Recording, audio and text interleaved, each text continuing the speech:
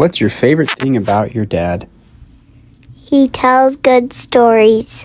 He plays good songs on his guitar.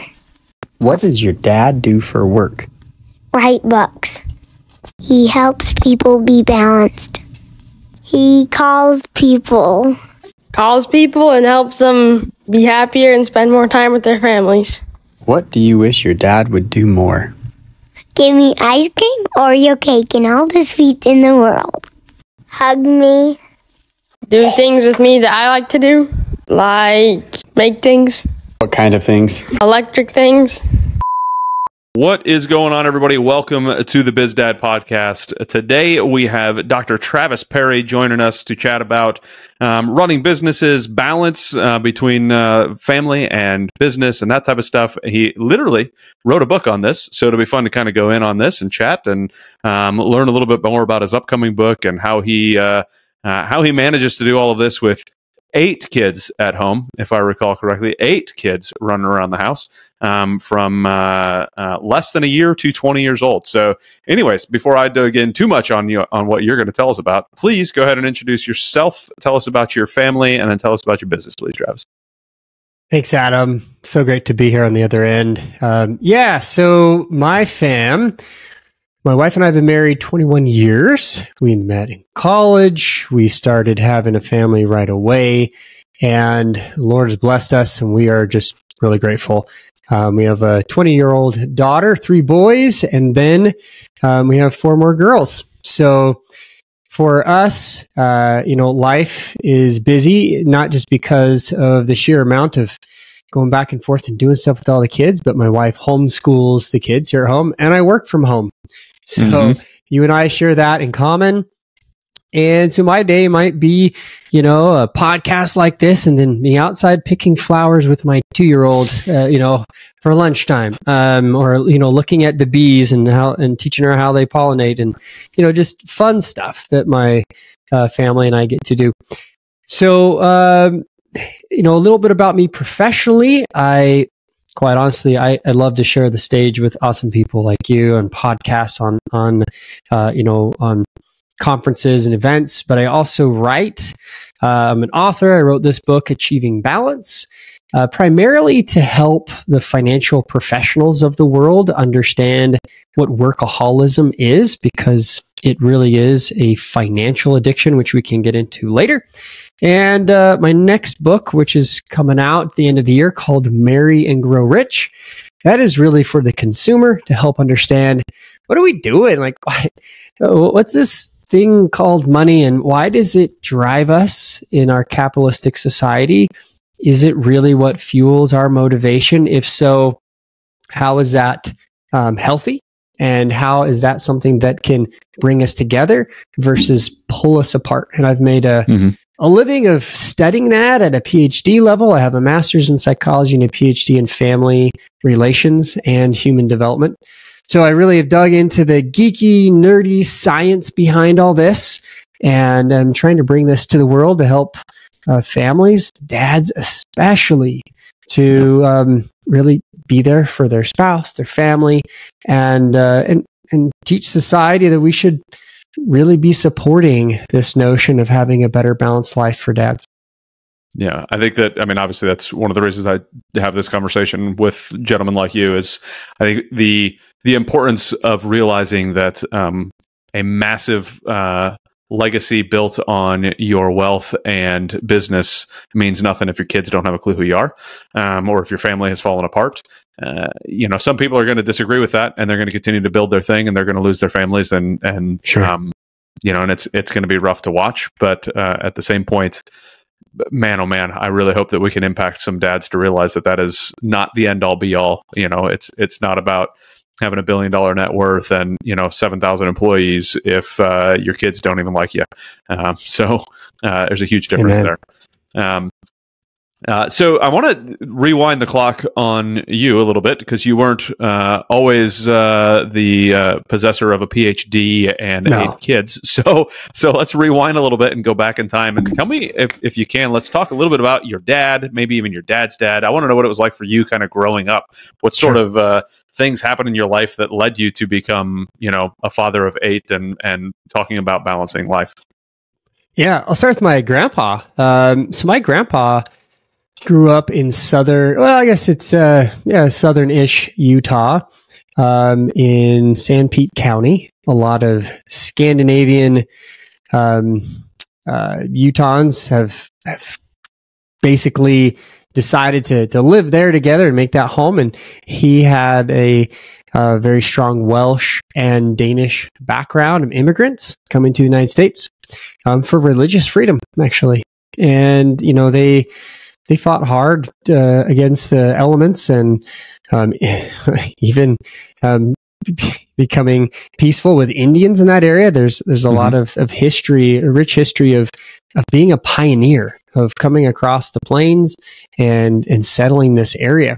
So I have a very rich pioneer stock in my family, and that's been something that I think has really driven me forward to always be a proactive, achiever, really want to, achieve my goals and be in pursuit of those things. Probably a lot, in large part, because of my grandpa and his family. He happened to marry a Danish immigrant. She was 19 when she got on a boat to come to the United States. Spoke no English, and I love my grandma and dearly. And I can't talk about my grandpa without talking about my grandma. Because the two of them together, they make a different combination. And I know this now because my grandpa was alive for 8 years without her. And man, he was a different guy. He was a different dude. And I love him. And he just actually passed away earlier this year. So, thank you. Long battle with dementia and Alzheimer's. And quite honestly, I'm sure those of you that have loved ones with those diseases, you feel like you've lost them years ago. And that's kind of how I felt with Grandpa. I'm like, man, he's really already gone. I just kind of was hoping he would now go and be with Grandma. And so he did. And so I'm excited that he has graduated this life with flying colors, and he's left such a phenomenal legacy. Now, something about my grandpa, he grew up as an engineer. His dad and his grandpa, they built everything with their hands. In fact, so my great grandpa used to run in Manti, Utah, this little town. He was the town repair guy. And when radio first came to the area, he made sure all the homes in town were connected to the one radio that they had. Like, he ran wires to their homes and stuff. And when phone lines became a thing, they went to him. So the Parrys were pretty instrumental, at least in this part of southern Utah, of technology and hard work and ethic, and they were someone you could trust. My grandpa saw the writing on the wall as he grew up, as technology was changing. Like, there's something else out here for me to do. And he married my grandma, and they moved to Southern California, where he started working for a company called Northrop Grumman. And, I see some airplanes in your background there, Adam. Southern California is notorious for, building planes, engineering. And so he got to work down there. There were jobs. It was a job rush in Southern California. And a lot of people moved down there to relocate because of jobs. But while he was kind of working his way up in various positions, he kind of tapped out. And I know this because I interviewed him. I did a life history on my grandpa before he passed away. And years before he passed away, actually, I was very, very fortunate to live close to him. And he said, Trav, I got as much education as I possibly could. Never formalized through, an institution of higher learning, but certifications, education, on the job training. And he said that is what brought him advancement. So he's like, whatever you do, whatever, industry you choose to go into in employment, always learn, always learn. And that has stuck with me. And my dad was a great example of that, which I'll get to in a second. But I think Grandpa got to a point in his career where he tapped out and he realized that he was essentially just working for the man. He didn't have a flexible schedule, couldn't do the things he wanted to do, couldn't spend the time he wanted to with his family. And every so often, back then it was the evening newspaper, and we'd recline in our, cushy, recliners and read the paper. And I think Grandpa saw some advertisements for, starting your own business, doing this and the other. And he said one day something caught his attention, and that was an ad for a drain cleaning business, a plumbing drain cleaning business. And he thought to himself, maybe I could do that. So he called the number and they said, yeah, we will train you. We will teach you how to start your own business. And there's an investment. And this is what you do. And he made the decision with my grandma that he would actually pull out his retirement. He cashed out his retirement and said, I'm going to be a business owner. And he went for it, dude. He went for it. They've had their plumbing business that has now served several counties, LA County, San Fernando Valley, Ventura, just that whole area of Southern California now for, I want to say, over 50 years. And, this is something that not many people can really tout, like they own a family business. But my grandpa jumped into it, but he jumped into it with my dad.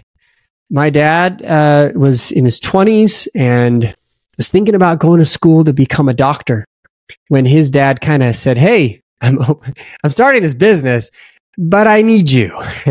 Yeah. Why don't you jump into business with me and we'll do this together? And, we'll be partners in this thing. And, if you want to can pay for your school. And if you want to go off to school, fine. And my dad jumped into it. He was a young married guy. And I think I was knocking at the door if I wasn't already in the house. And it was time for, to make some money. So I think he jumped at the opportunity. Nice. And my grandpa and him, started into business. It's one of these where, it wasn't all sunshine and roses. My dad recalls sitting around waiting for the phones to ring. Because that's what you did.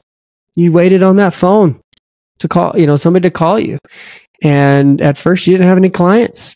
And over time, you did really great work for people. They're like, wow, you're the honest plumbers. You're the clean plumbers. You're the on-time plumbers. You're the trustworthy plumbers. And boy, could you make a name for yourself in an industry where people get hosed. Yeah. Contractors. No pun intended, of course. Yeah, of course. I could have said something else, but it's a clean podcast. I think that as we, kind of look back, and I've looked back over this for years, I was in line to be the third generation for this business. And sometimes I still have dreams that I've kind of taken over, but I spent a lot of time around Amaron Plumbing, was the name of the business. And I learned a lot about business, about life from my dad and his dad and my uncles. I learned about what it means to take care of clients, that your name is your reputation. I learned, the value of hard work, but also the value of being productive and not just clocking in and clocking out, and how valuable that is for the company. But then ultimately how to establish a well-functioning service business. That's awesome. Yeah. Just being around that, it sounds like it was a motivating thing, just listening to, the being honest, being on time, like, if that was the type of business that you were running, I don't remember. It was months ago, maybe even years ago at this point. I remember listening to somebody and they were talking about like If you can own a service-based business and be the person that actually shows up on time, you're already in the top 10%. Like, you're already there, right? So, like, just have good ethics in your service-based business and you're going to do well. You know, that's like a minimum standard that sets you apart. I honestly, I work so much with my dad. He'd be like, "Hey, come work with me," and of course, he'd pay me. When I was a kid, I would just go with him because he got me ice cream. You know, nice. You know, probably 39-cent Thrifty cone. I don't know if you guys remember that, like single scoop Thrifty cone. I work for ice cream, right? So, but there were times where we would show up in Beverly Hills or Hollywood in these mansions, and my dad knew the code. And like, he didn't call anybody; he just knew the code, and he would get in. And I'm like, Dad, what are you doing? He's like, well, we go around to the back, and there's this tree, and next to the tree is a box, and in the box is this box, and there's a key. And can you get that key and come take it? I'm like, wait a minute, like, when did you become? He's like, people trust me. I'm like, dang, they don't even need to be home. He just goes and does the work. Leaves the bill, they pay, and it's a win-win when you can show up and be trustworthy. That goes such a long way these days. How intentional was your dad on having that type of conversation with you while you were out with him? My dad was very proactive in having these conversations. And I knew when I went to work with Dad, at least when I was a teenager or a kid, like, we're going to be listening to some Rush Limbaugh. We're going to be listening to some Sean Hannity. We're going to be listening to conservative talk radio, you know, part of the time.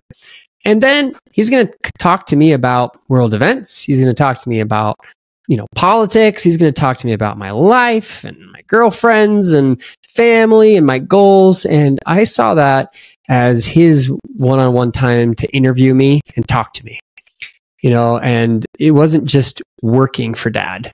A lot of times it was just, you know what? I haven't talked to you in a while, son. Let's go to work with me so you can be my helper, and I can kind of see how you're doing. And you know, we had a whole day together.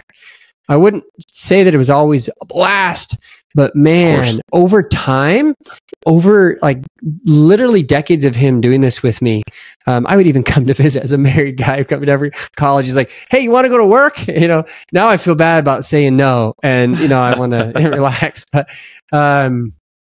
because those lessons now are ingrained in me.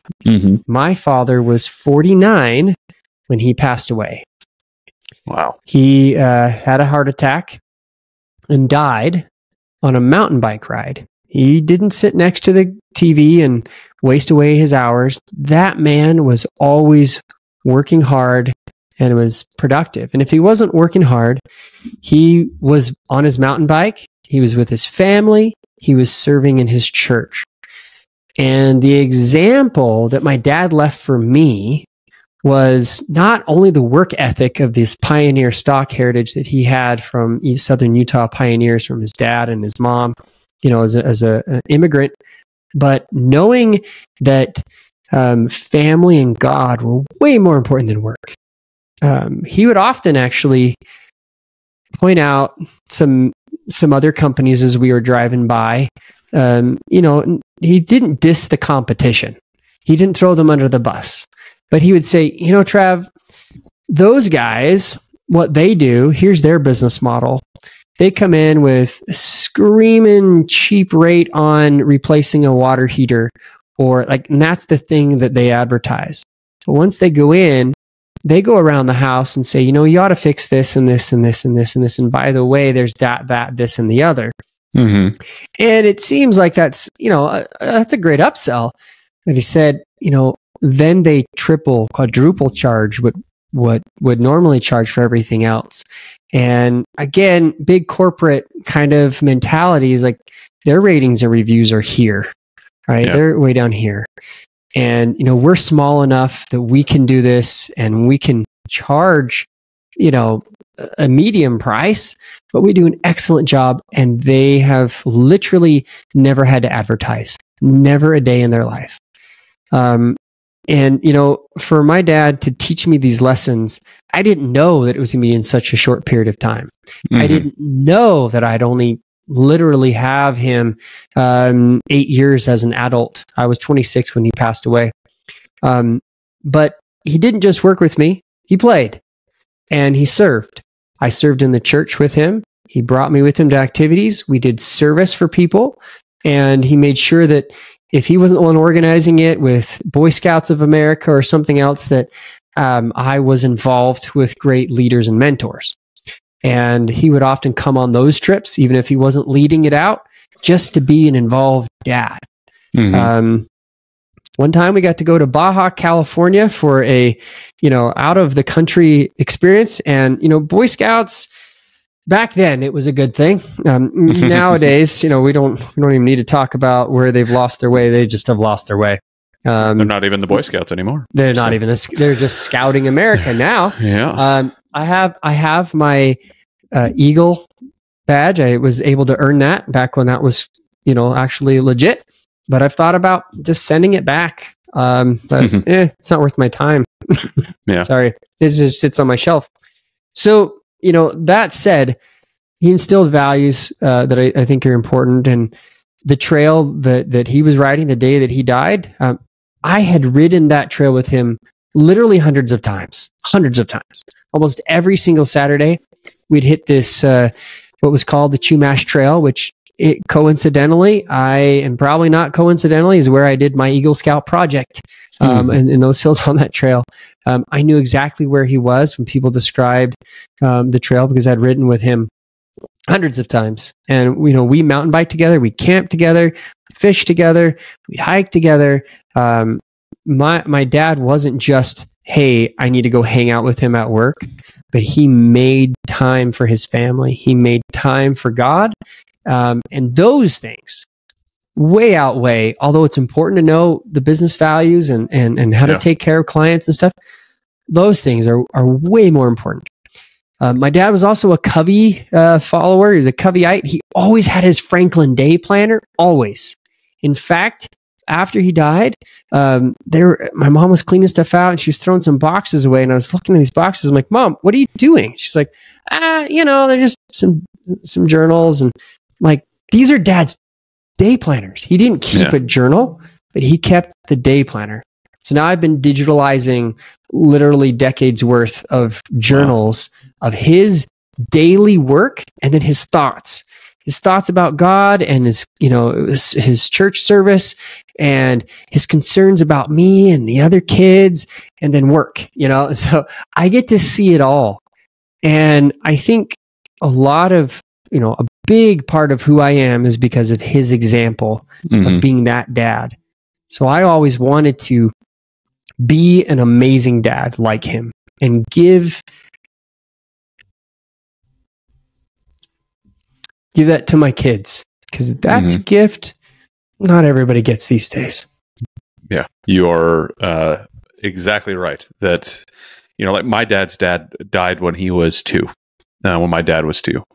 And I often wonder, there's a lot of stories about who he was, or a few stories anyways about who he was. So I'm not sure where it would have been much better for him than his stepdad. But I look at my dad's upbringing and how horrendous it was.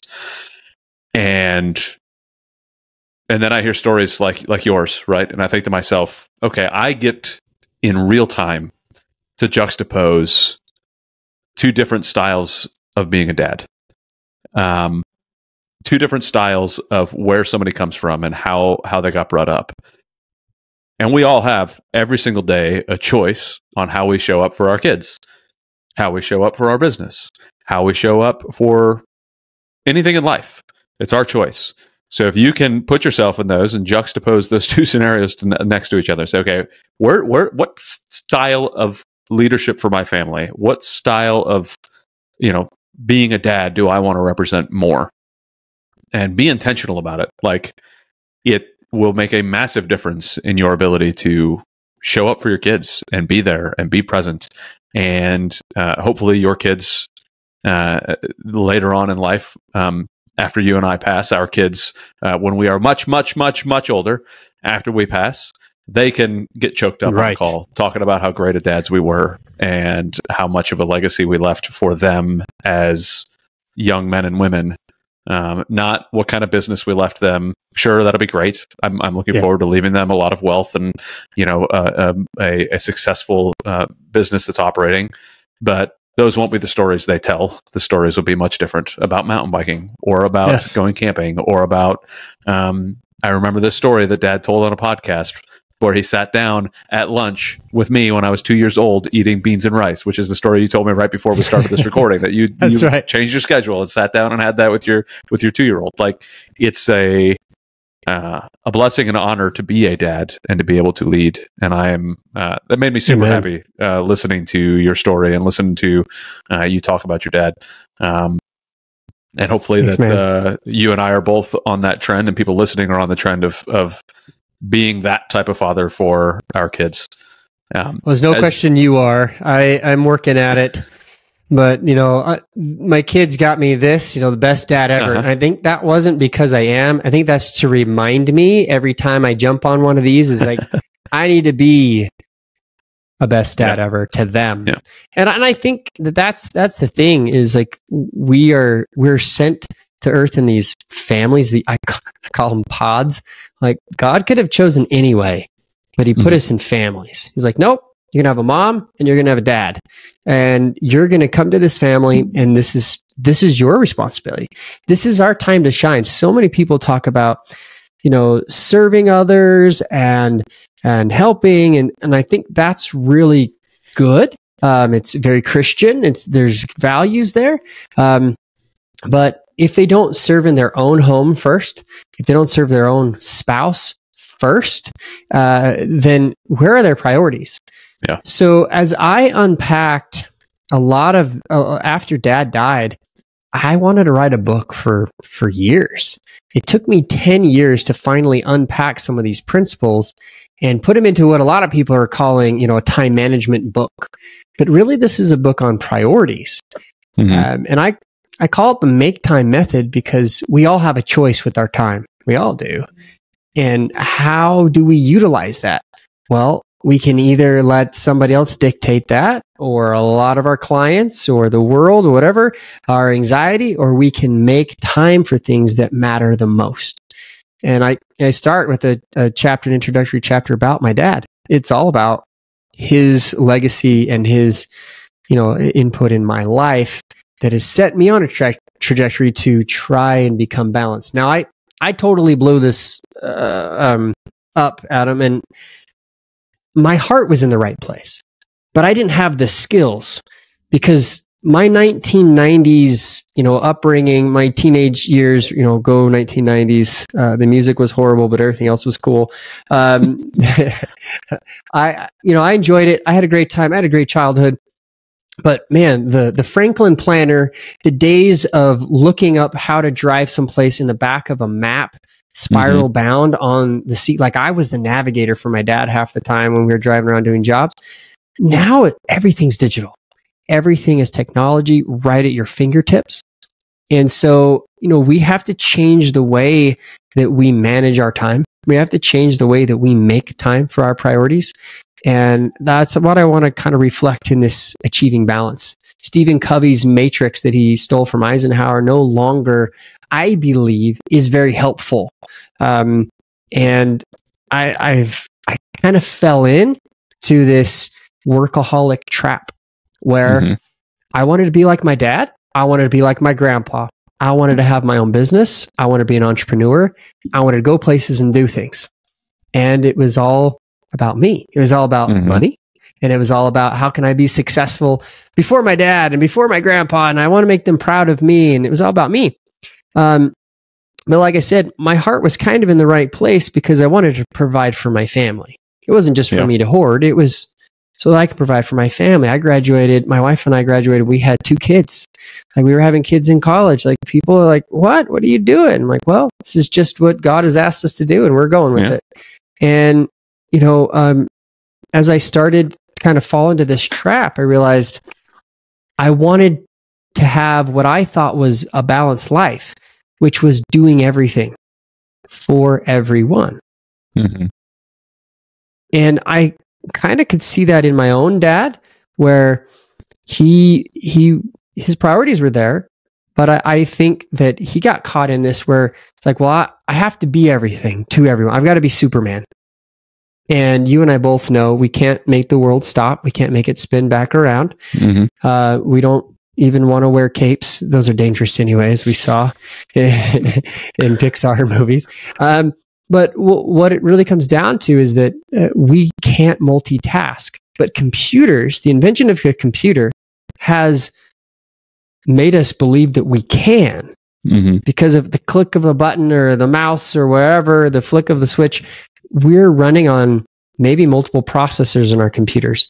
And the computer is showing us virtually like what it looks like to be doing multiple tasks, but it's not even doing that. It's doing one task at a time. Yeah. And it's just doing it so fast. So we try to do it and we end up switching from one task to another. And we think we're multitasking, but we're really doing things slower, less quality. And at the end of the day, we feel burnt out because what have we actually accomplished? What are the things we've actually done? Mm-hmm. And technology is a big part of that. So when I wrote Achieving Balance, it wasn't because I had this all figured out. It's because I had to go get trained. I had to go get some coaching. I even studied a whole master's degree in psychology to figure out the motivation behind why we want to achieve in life. And that really put me into a whole different spin. But what I would have been able to discover is this idea that if we can make time for our most important things in life, and career is not our number one. Mm-hmm. If it is, I've never met a married man with children who career is a number one priority in their life. Never. Yeah. It just doesn't happen because they care about their wife and they care about their kids. It's more important than them. It still is very important to them. It's going to be a top priority. Yeah. And we spend a lot of time on it. But therein lies the problem.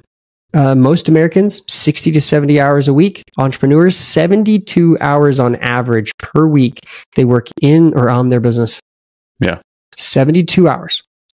So what do we do? Well, Parkinson's law says we've given ourselves this much time, so we're going to take it. Mm-hmm. That's Parkinson's. But if we can say, hey, let's compress it, we'll get the same amount, if not more, done in less time. Sometimes even 3 to 5 times more, because now we're focused and now we have figured out how to make time for the things that are most important at work. We take the fat and we delete it. We get it out of our workday and we reinvest it in other areas of our life that are more important. It doesn't mean balance is not doing everything at the same time. It's not an equilibrium between work and life. That's the old 1990s version of work-life balance. Mm-hmm. But true balance is actually a psychological phenomenon. True balance is when we are in line with our core values and we feel a balance in our mental, emotional, spiritual state. Yeah.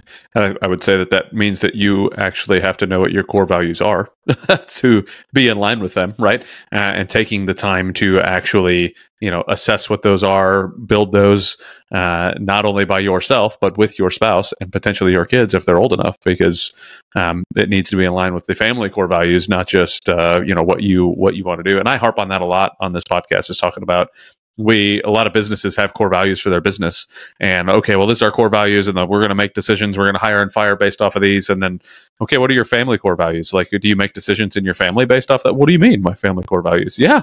I mean, we do it in our business. Why don't we do it at home? Exactly. It makes a huge difference.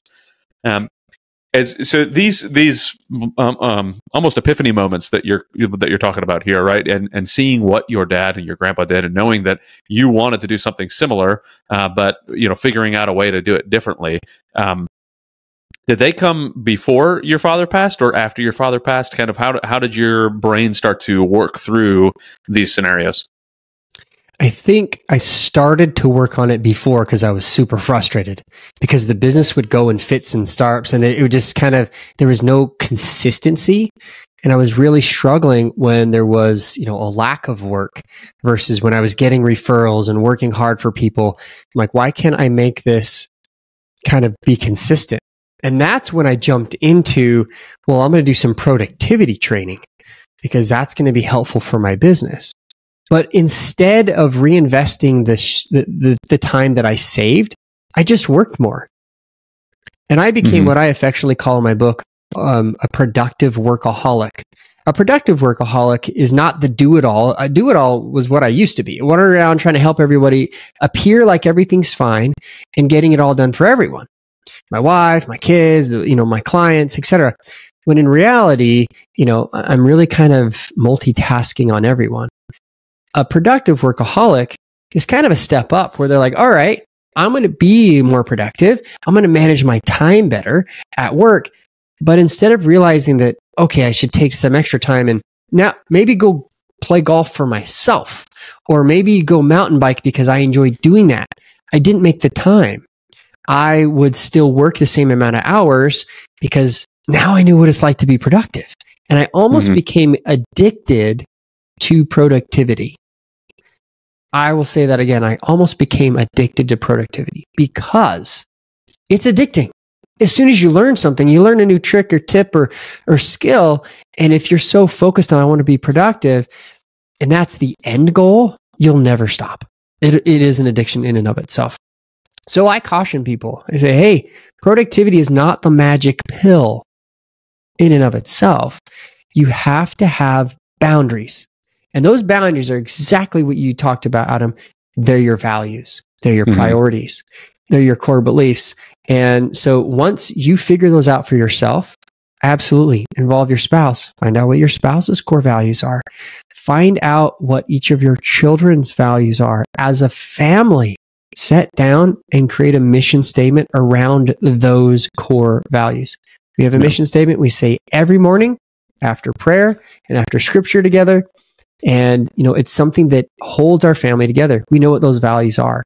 And that allows us to be like, we don't oftentimes have to regulate everything about what our children do. We can just remind them of the value. And they go, yeah, that's right. Never give up. Yeah, it's just not something we do in the Parry household. So I guess we can't do it. It doesn't always, I'm not saying use that to be, manipulative to your children. But as a reminder, who doesn't need a reminder? I mean, come on. I'm 44. I need reminders every day. But I will tell you, our kids remind us of those same things as well, because that opens up the door to allow them to call us out on the same thing. Amen. Because there are times in life when we're going to want to give up, and they're going to be like, Dad, we don't give up. It's just not what we do in the Parry household. And you're like, you're right. We don't. So those values are not just interesting. They're vital. They're vital. I call them vital principles. They are guiding principles of your life. And if you're not living these guiding principles in your life, you're actually, psychologically speaking, a lot of times bringing on self-imposed anxiety, stress, or even depression. Those are the three common colds of mental illness. Most mental illness, when we boil it down, will stem from those three. And that, unfortunately, is what most business owners, as I've come to kind of understand, after my dad died, back to your original question of like, was this because of your dad dying or before? A little bit before. And then right as he passed away, man, I was slapped in the face.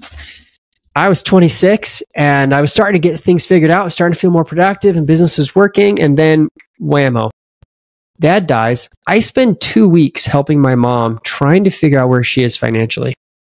I pay off her house, her cars, not me personally, but my dad's life insurance planning was able to, have a trust set up and things set up in place so that we could do that.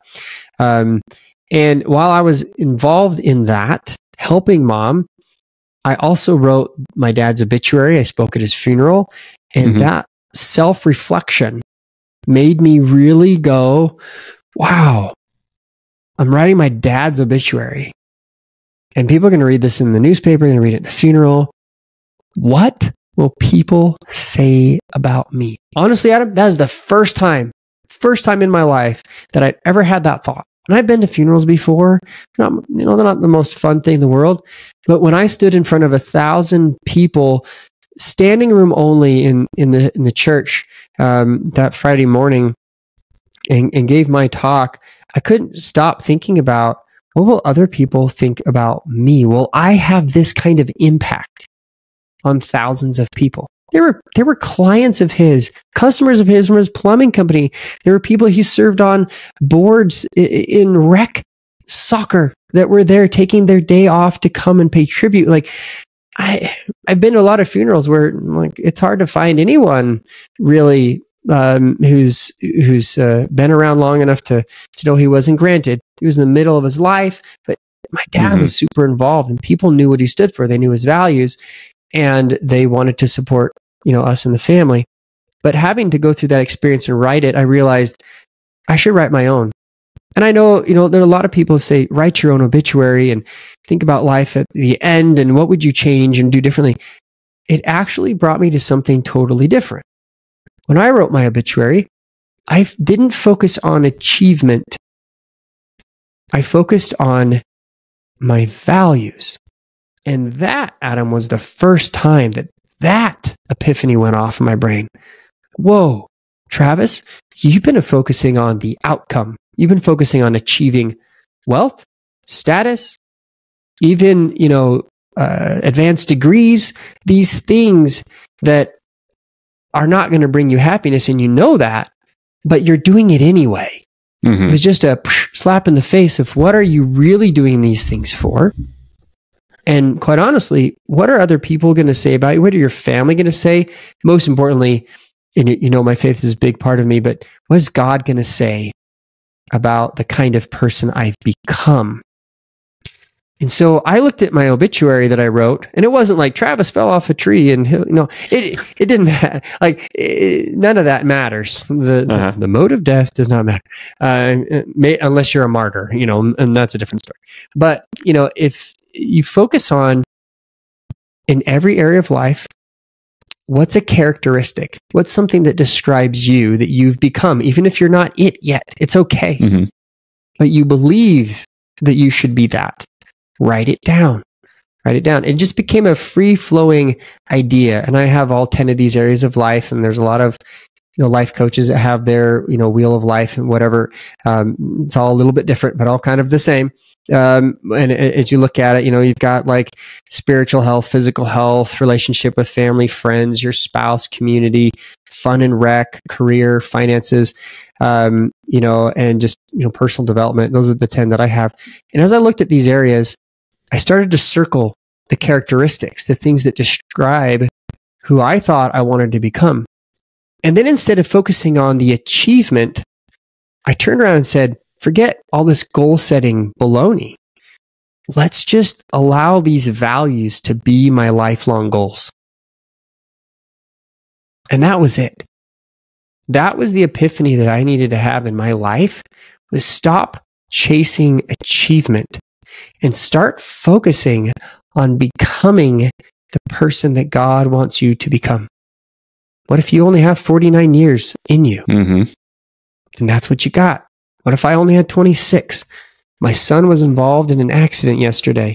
He walked away. It could have been brutal. And I don't want to get into details. It's been really bad. It could have been it. Today, this could be our last day. Adam, I might hear from you tomorrow. This was it. Yeah. Did we live our values? Are we living them now?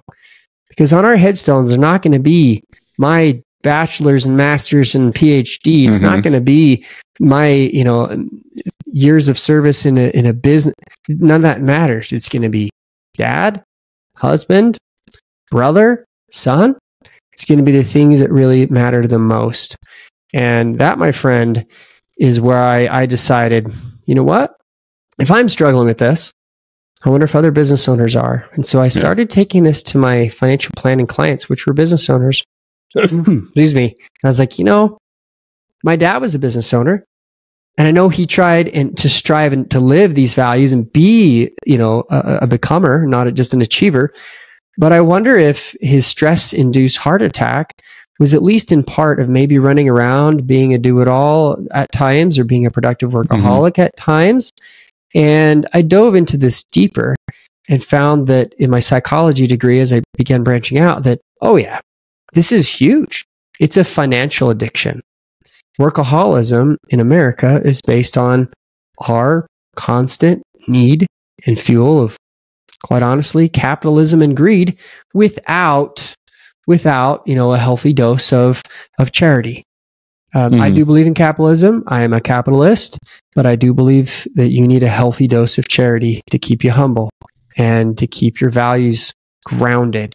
And so I think that as I exposed some of this and I looked into it, I was like, whoa, there's one other key. And that key is your spouse. As a financial advisor, I saw dozens of people come in my office, and the ones that were on the same page financially, whoa, they got it. They got it figured out. And they were able to realize their goals, not just financial goals, but goals in all areas of life.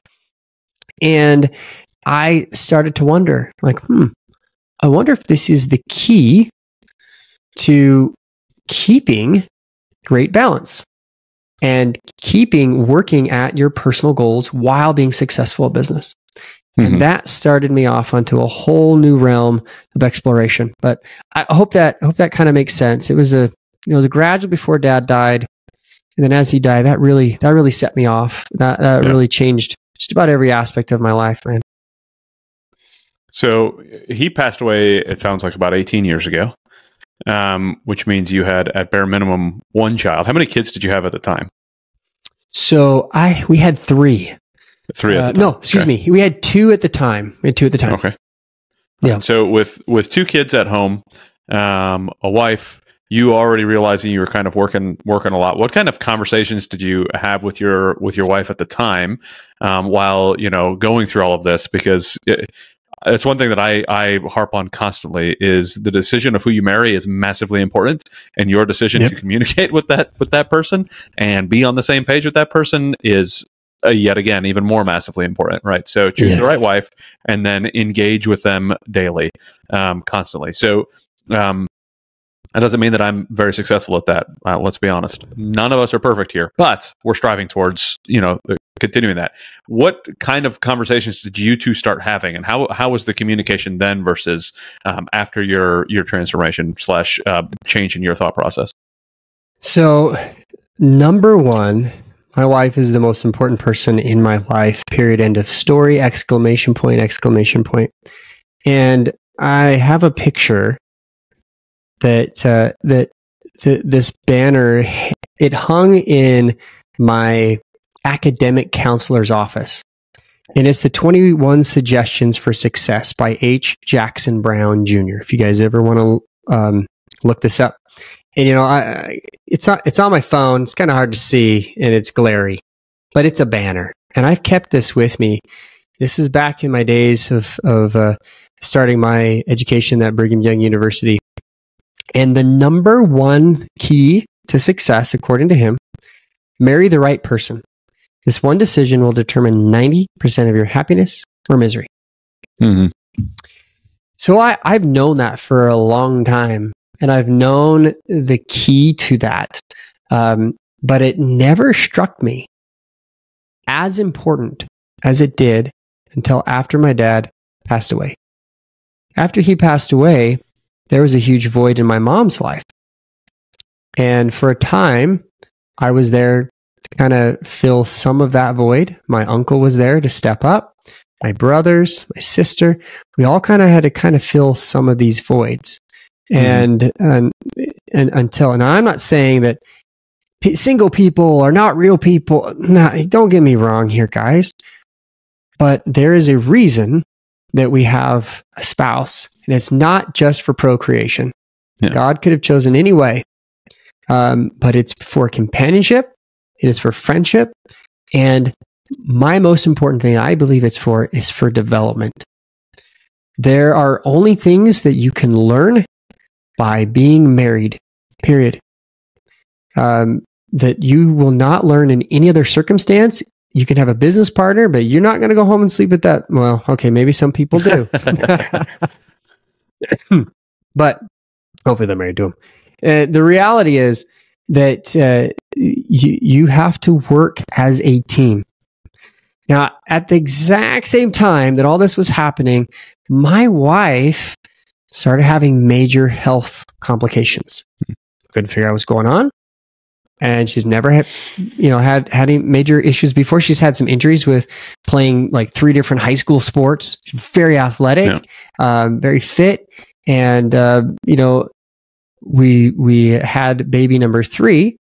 And after that, she's like, there's something wrong. And she's trying to get back into the running routine, and her knees started to swell. And so we went to the doctor, and the doctor's like, oh, here's some penicillin or whatever for the swelling. And all of a sudden she found that she was swelling up even more. And we called the doctor, and he's like, stop taking the medication. And we're like, yeah, we already did that. We figured something was up with the medication. He's like, it's probably an allergic reaction. Well, we don't know to this day what it is, but we spent a good part of the year going from specialist to specialist to specialist. She was even at one point up at a specialist office at the state capitol who misdiagnosed her with rheumatoid arthritis. She's like 25. Yeah. And like, we brought I think our infant baby at the time, and we sat down, and they're like brushing off baby toys because nobody with rheumatoid is in their 20s. They're in their 60s, 70s, 80s. And long story, we start going on this health journey, and we find out that, whoa, maybe what we've been eating in this toxic American diet, standard American diet, is actually contributing to this. Yeah. So we took kind of a full 180 this direction. And I found out that as my wife was like, I think I found the solution after going to chiropractor, energy healer, specialist, medical doctors, just the whole gambit, and losing our health insurance in the meantime, by the way, because the guy who misdiagnosed my wife with rheumatoid, I was at the same time applying for new health insurance for our family, and they pulled those records and denied us. Now we didn't have anything. So here we are in a broken American system, trying to make sense of it. And my wife and I sit down one day. She's like, I talked to a friend. I think diet is the issue. I'm like, honey, we've already kind of changed it a little bit. She's like, we haven't changed it radically. We need a reset. I'm like, what are you talking about? So she sits down and she tells me we need to not have any processed foods, not have any cooked foods, not have any meats or dairy products or anything. And this is not like a vegan, let's save the planet. This is, how do we reset the entire immune system?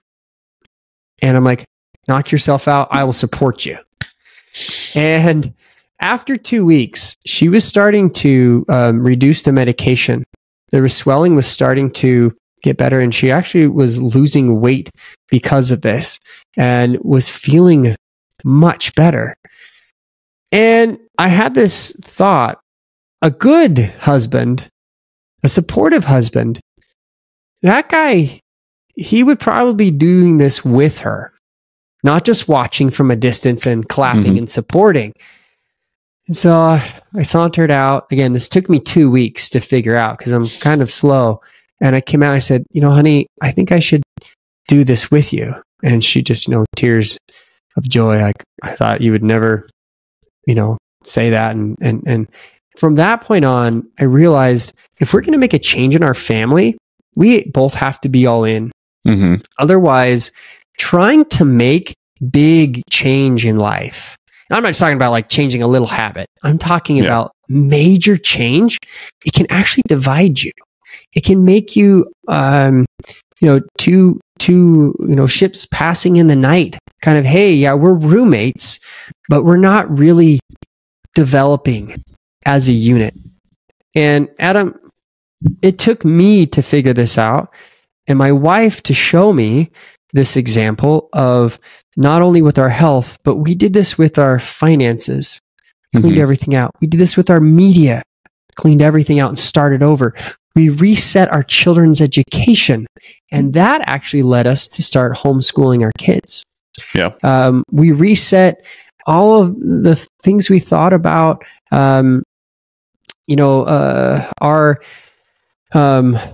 I guess it would be our parenting skills. And we kind of did this with every aspect of our life, to the point that we started to really be on the same page, not just have the same financial goals. Like I was helping my clients at work.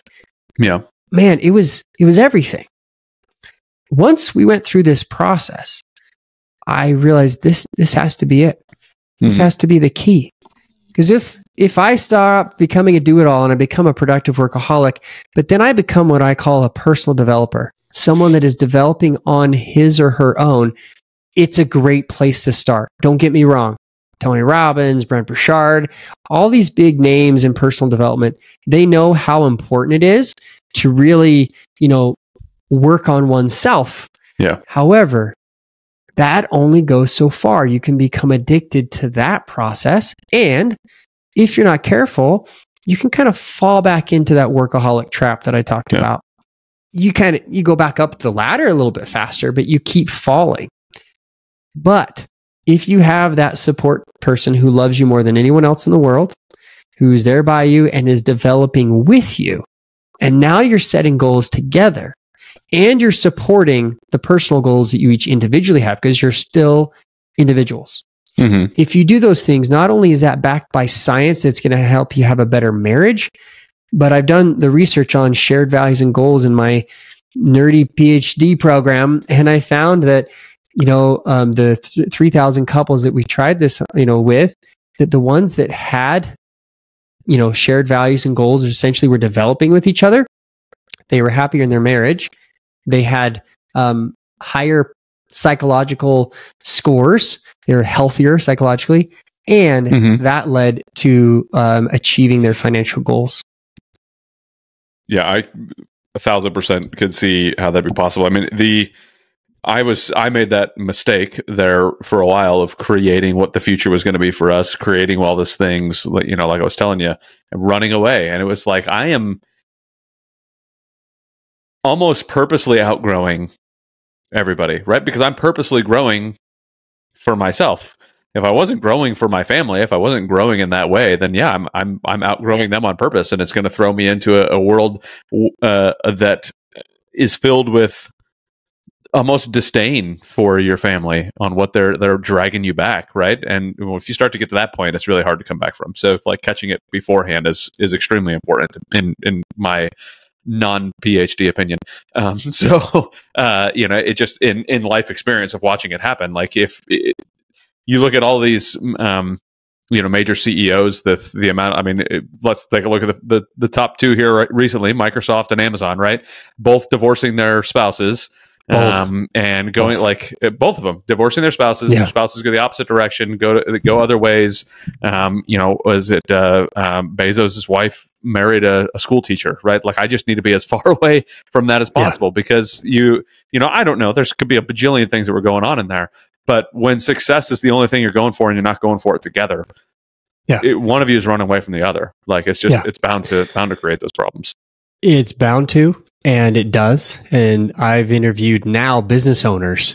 Getting out the research is one thing, but getting into the minds of actual business owners, we've interviewed close to 1,500 now for my first book, Achieving Balance, and then for my second book, Marry and Grow Rich. And what I found is that the ones who had this figured out at the very beginning, or, really early on,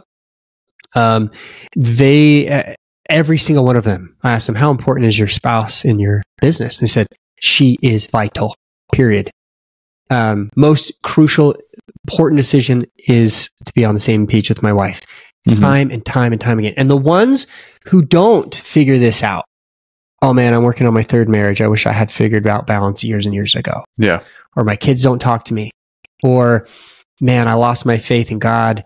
I'm 80 pounds overweight or whatever. Like, the areas that, quite honestly, business owners should be examples in, they're not.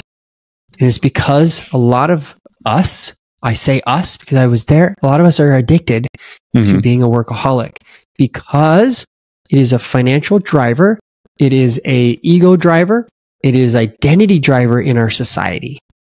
And until we realize that as a society, if we only focus on what our identity is at work and how much money we have and how we can flaunt it on social media, until we start realizing that the family is the most important asset in the history of the world, until we do that, we will constantly have these problems. There will constantly be these challenges. And I will be in business forever because, I help dads figure this out. And not because I am Travis and I am Dr. Parry. Unfortunately, it took me so long to figure this out, to figure out this method. And I was taught and learned by mentors and coaches and my own spouse the importance of everything I just shared with you today. And I will tell you that there is a night and day difference of working together with your spouse. We're not just here for the kids. In fact, research shows that the ones who are in the marriage just for their kids, there's a thing called gray divorce. Once the kids grow up and leave the home, they look at each other and go, well, who are you? Yep. I don't know. Who the heck are you? And then they have a decision to make.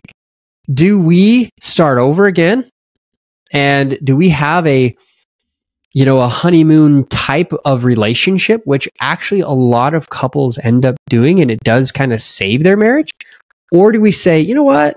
You've grown to be this other person, and I've grown to be this other person. Now is a good time to part ways amicably.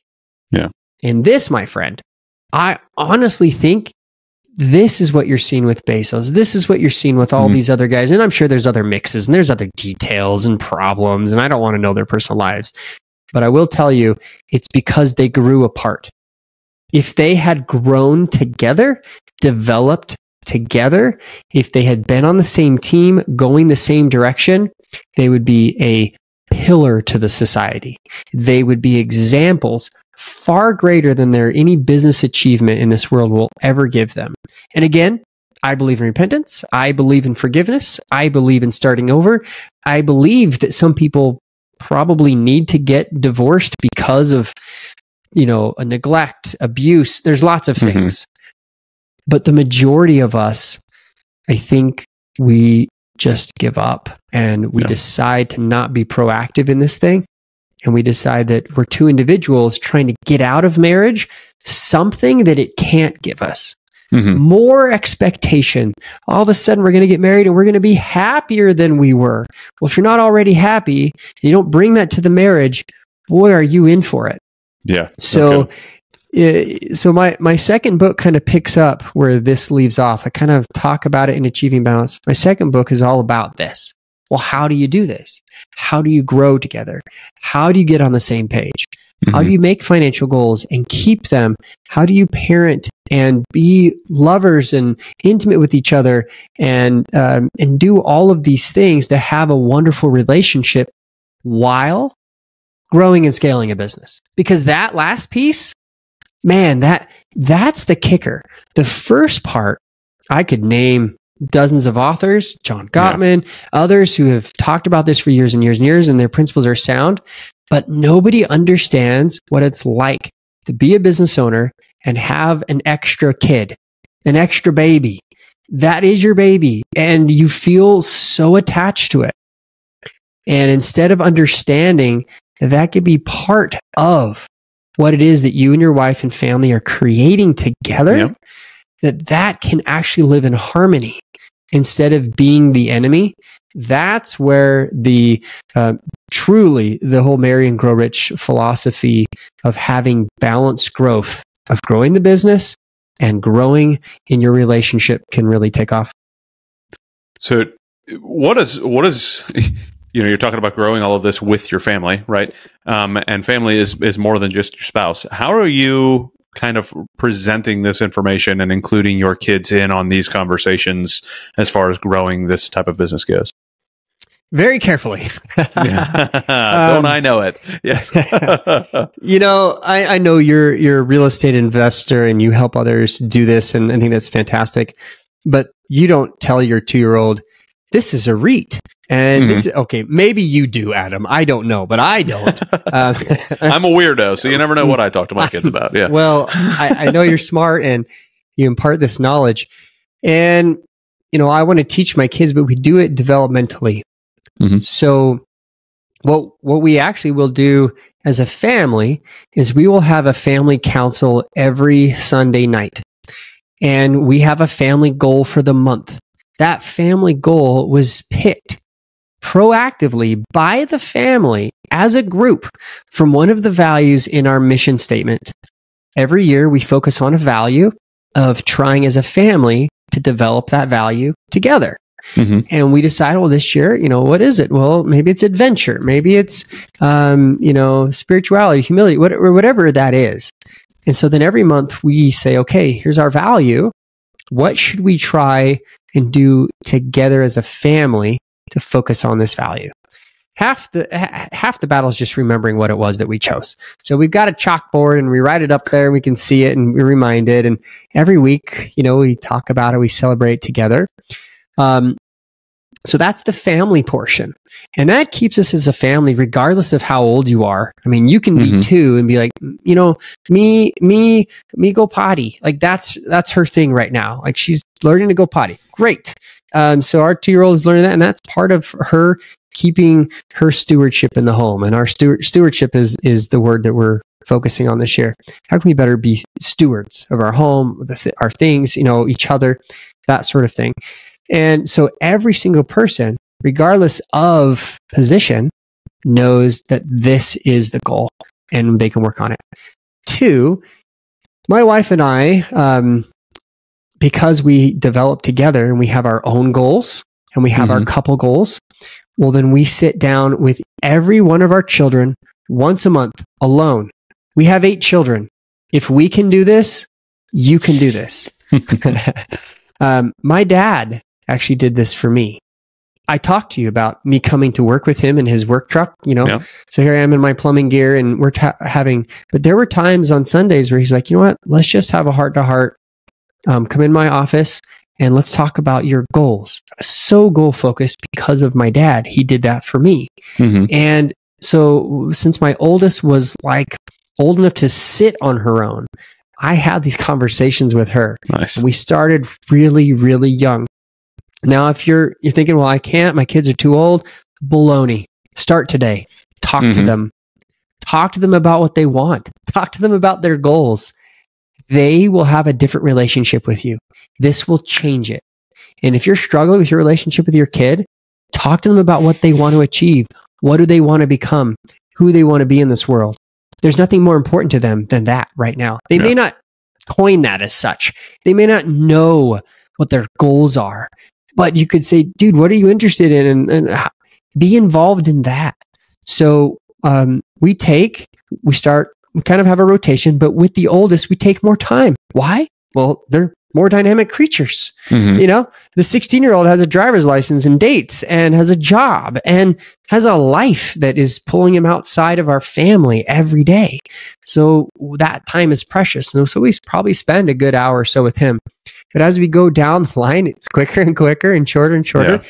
But every one of them have goals in all areas of life. And some of those goals are very simple, right? Learn my ABCs and go learn to be a potty trained this year. Some of them are very complex. But our goal as parents, in my humble opinion, Adam, it is not to train identical human beings and live through them. And I know that's kind of farsighted and some people really do get carried away, and probably not your audience, but we know this. But my humble opinion is our goal as parents is to coach our children to help them become their best selves. And it's our job now to train them. I've got a friend of mine who wrote a book, 18 Summers, and I met him when we were out speaking, and he's a great guy. I believe in the sentiment that we do have, 18 years with our kids at home. As we homeschool, I'm sorry, I'm going to this is a homeschool flex. Like, we have a little bit extra, we have more time than 18 Summers. Yeah. Right? So you and I, we share that in common. And I'm not saying that, if you're not a homeschool dad, you're out of the club. Not so much.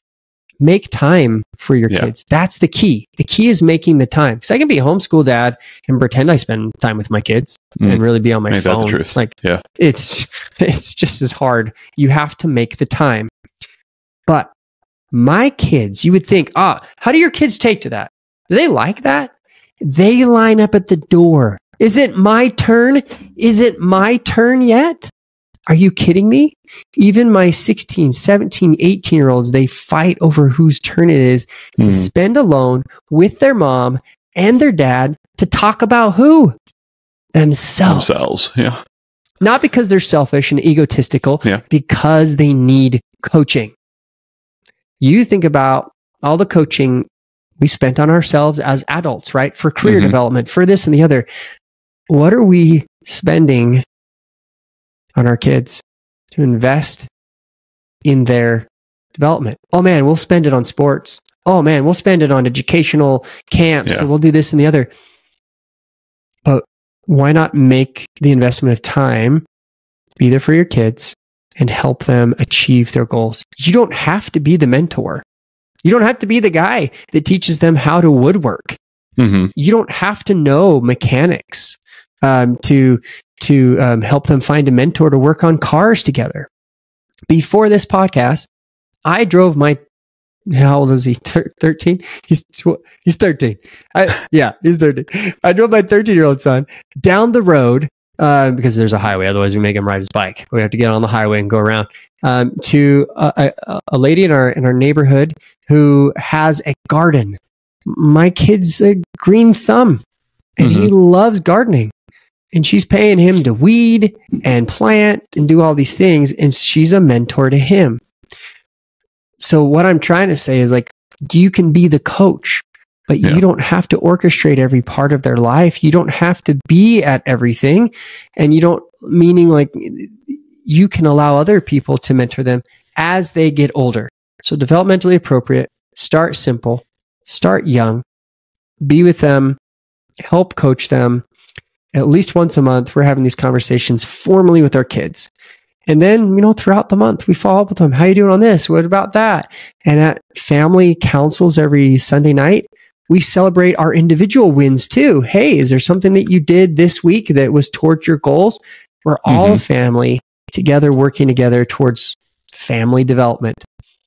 Ironically, when I was in my PhD program, there was a theory called family development.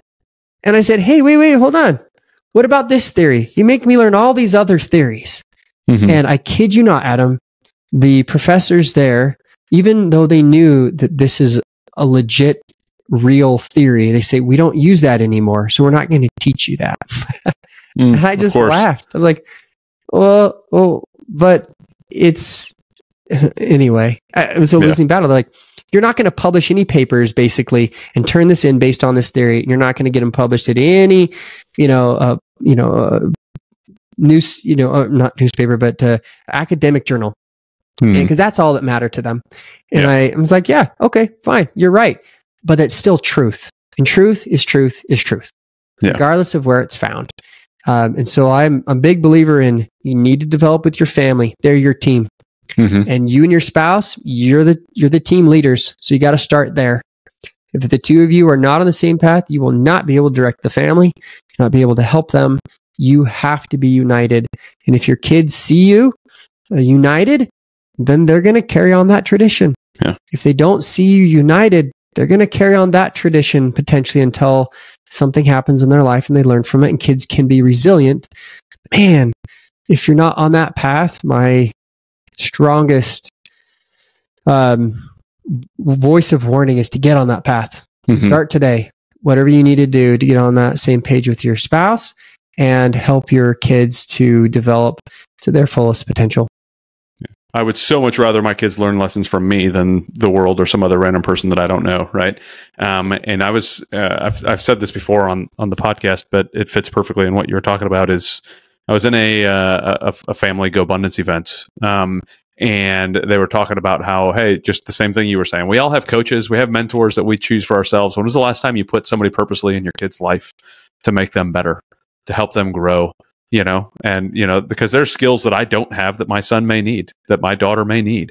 and who am I putting in that spot to fill that gap that I have, and how intentional am I about doing that and making sure that they have the right people for them in their corner all the time that they can call on if something goes wrong, and that they know that this person knows how to help me or that person knows how to help me. And that's also you know, impacting their life. It doesn't, again, have to be, to your point, just the words coming out of my mouth, but you know, they know that, boy, dad was intentional about ensuring that I had everything open to me, all of this stuff open to me, which is a great place to be. But man, I agree. I have absolutely loved this conversation. I mean, we went around a lot of different topics, and I've truly enjoyed getting to know you a bit more. I want to pass it over there one last time to see if there's anything that has popped up in your brain, anything that you wanted to hit that we haven't had a chance to cover yet. I think that, I mean, we've covered a bunch of business stuff, a bunch of family stuff, and I feel like we could probably talk for another 5 hours. But yeah, is there anything that you wanted to cover that we haven't quite got yet? I'll give one last thing. Okay. And I've talked a lot, and I appreciate this long form podcast approach. I love it. What about the business? So how do you grow and scale while you're doing all these things? Well, again, the importance of being productive, the importance of growing your business is fantastic. However, you have to take it one step further. The balanced growth method, which I teach in the Marry and Grow Rich book, which is coming out at the end of this year, is not to just focus on family and couple and personal, because now you'd be kind of leaning outside and the business might suffer, right? It's easy to say those things. It's easy to say that I only work 25 hours a week and I take 16 weeks off a year to do stuff with my family and stuff I want to do and service and all. It's easy to say, but quite honestly, Adam, any business owner could do that and their business would just suffer. So I think the most important thing of how this plays back into business is, how do you get out of your business? You fire yourself. Now, I don't have an MBA. I haven't read every business book out there in the world, but what I've seen from the 1,500 plus individuals that I've interviewed, the ones who are successful long term of having this balanced approach in life, we're talking 4 or 5 decades in business, they figured out how to get off what I call the playing field. Now, I played soccer, maybe you played football or basketball on the court or whatever sport it was for you. Maybe you need to get off the field or get off the court. Regardless, any team sport, because business is a team sport. Even if you are a solopreneur, man, if you're not all by yourself, other people are helping you, and you've got virtual assistants or you have technology, regardless of what it is, you have help. There are basically 4 areas. There's 2 in offense, 2 in defense. The offense is sales and marketing. Defense is fulfillment and service. Sales and marketing, fulfillment and operations. Okay. If you don't have systems for your sales, you will fail. If you don't have systems for your marketing, you will fail. Systems beat habits every day. They beat goals every day. If you have a system, that's where you're successful. If you have a system for fulfilling for your clients, you will keep and retain those clients. They'll become raving fans. If you have a system for your operations, your support staff, etc. So what I suggest people do is figure out, where are they best at? Begin there. What are their 5 things at work that they should be doing most of the time? Outsource everything else, and then look at where they need to now begin firing themselves. What system do they need to then invent, implement, and then hire someone or outsource to? If they can get off of the playing field, they can get into the coaching lane. The coach stands on the side of the field, calls the plays, in football, or, pulls players in and off the field. They're truly the C-suite. They're the CEO of the company. Most business owners have just created a job for themselves, especially those of us who are in service-based businesses. Why? Well, because at the very beginning, we sold our clients and customers on us, not our system. Hey, I'm a trusted financial advisor. You trust me. Versus, I am building a team and we will help you. And this is our system. Now, if you fail to do that, that's okay. You can begin now to tell your clients you're building the system. You have a system. You have a team. Build it now. The most balanced of every business owner I've ever met has figured out how to get off the playing field. The ones still stuck running around, trying to kick a goal and then running back and playing goalie, they will never get balance figured out. And they will tell me that balance is unreal. It's unrealistic. It's a farce and it's a joke. And I'm going to say, show me how much you play on the field. And they'll show me. And I'll see the map. I'll see where they are all over the place. Until they become the CEO, they're not really off the field. Now, some will be okay being the CEO and they'll want to stay there. That's fine. They at least removed themselves. Others will want to hire a CEO or, in this analogy, the coach, right? Hire the CEO and they'll go sit in the business owner suite. Where that's where you get, the 3-course meal and you get to watch from, bulletproof glass and cheer on your team and be in your best clothes, right? You're not getting poured beer on you from behind you and people aren't swearing at you. You're in a nice posh spot. Why? You're not coaching anymore. You're not practicing with the team and you're not making the calls on who's coming on and off the field. You're not calling the plays. You're not calling the shots. Now you're just monitoring. How is my coach doing? How well did my team perform this year? From that vantage point, you now are a true business owner. Most business owners are either on the field or part-time coach. And some, the worst ones, are doing coaching and they're on the field. Because now they're so confused, they don't know who they are. But true business ownership is just that, business ownership. Once they get to that point where now they're in the business owner suite, now they can invest the revenue that's predictably coming into their business into other businesses if they want. Real estate, investment, okay, great. But now you have an asset that exists without you. That's when you know you truly have a business. You can leave and go on vacation and come back and you maybe had the best year ever. And you weren't really truly involved in most of those decisions. It's hard for business owners to do it this way because they are so attached to their product and they're so attached to their clients. But that's also the reason why they will be stuck as a do-it-all or a personal developer or a productive workaholic. And this is what I found from all the research we've done now the last year or so. The ones who have great long-term balance not only have the family support, not only work on their own personal goals, but they figured out how to get out of the business and off the field so they can become true business owners. Yeah, I absolutely love hearing that. It's one of those, have you read the book Who Not How? So with the book Who Not Dan How, Sullivan. right? Yeah. It's one of those things that if you have the right who's, it makes your life so much easier to learn how to step out. Well, it doesn't make it easier to learn how to. It makes it easier to actually step out when you're mentally ready to. I think that's going to be that is the hardest part for most owners that I see, is they're getting mentally able to step off. Because if you put the right person in the seat, you shouldn't need, I hired the right goalie. So guess what I don't need to do? Go tell the goalie how to do their job.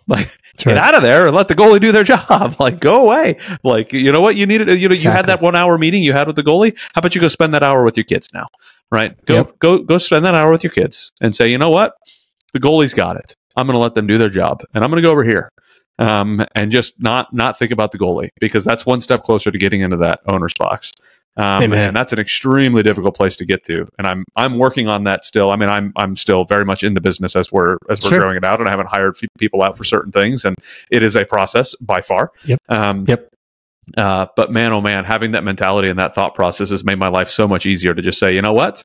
There's a reason we hired the people we did. If they're the right person in the right seat, as EOS calls it, the right person, right seat stuff, then I shouldn't have to be on top of them all the time. I should be able to have the one meeting a week, know what's going on, and move on, make the right decisions. If we're starting to see the wrong trend, well, that's why I've got the view from the owner's box, is to be able to say, exactly.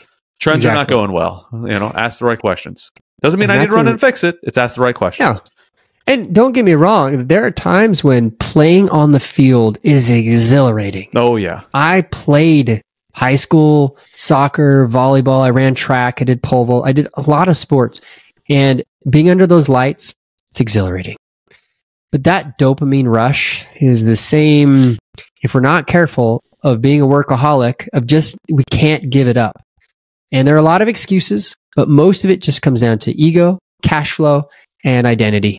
Mm-hmm. If we identify, and I heard one of my coaches, actually, Mike Shreve, has told me this just the other day. I was listening to some of his stuff, and he said, hey, if the reason why in America we say, what do you do for a living?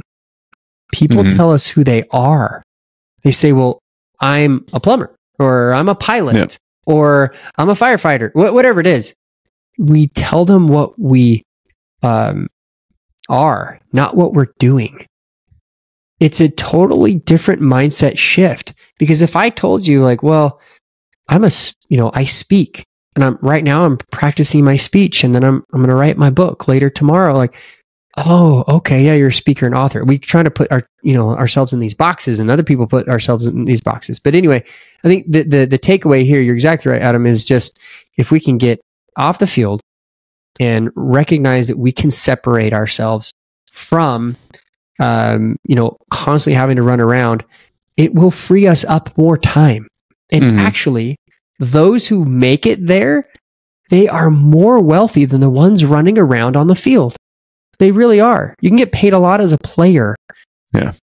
But, you can sell your team for millions of dollars or trillions of dollars, but you can get paid millions of dollars as a player. Like, the difference is astounding, and it's the same in business. And it will free you up more time, which is the only asset that we never get back in this life to make a difference in our kids' lives. Yeah, completely agreed. And I want all the time I can with them. So get the systems in place now to be able to do that. It makes a huge difference. Dr. Travis Parry, thank you so very much for jumping on here. It was absolutely awesome to hang out. If people want to get a hold of you, get a hold of your book, learn more about what you're doing, what's the best way for them to reach out to you? If they want to reach me for speaking, go to Travis Parry, PARRY.com. For everything else, you can go to my main website, which is BZd&x.com. BZd&x.com. That'll have all my books, my coming forth book, even stuff about if you want to connect with me on speaking. That's kind of the catch-all. And love to see, you're following up with me. I've got this book coming out by the end of the year called Marry and Grow Rich. If you go to marryandgrowrichbook.com, you will see that progress. And again, I'll post that on balanceddads.com. It'll be there for everybody as they're going to. But thank you so much, Adam, for making the time on this. Absolutely. It was awesome. It took some work for us to finally get the calendars to line up, but I'm glad we did. We got it. So thank you, everybody, for listening. Please reach out to Travis. Grab his book, learn as much as you can from him. As you can tell, wealth of information hanging out here with us today. So please also like, subscribe, leave a 5-star review. If you're not going to leave a 5-star review, then don't leave a review at all. Go away. But no, I'm kidding. Give me feedback. But thank you, everybody, for listening. Again, thank you, Travis, for jumping on, and we'll see everybody on the next show.